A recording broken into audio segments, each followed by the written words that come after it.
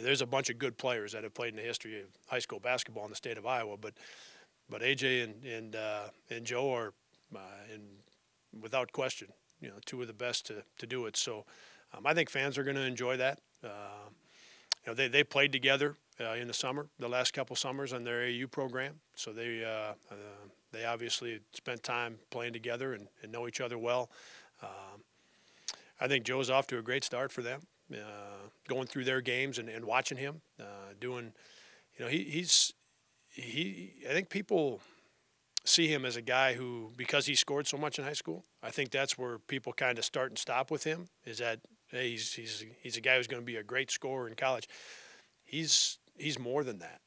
He's a very good defender, and he's got good size, and he goes and rebounds. So he isn't just a guy who's going to get points. At least what I've seen, and I watched him play enough in high school, but watching him even at this level already, what he's done defensively and what he's done in rebounding has been very impressive.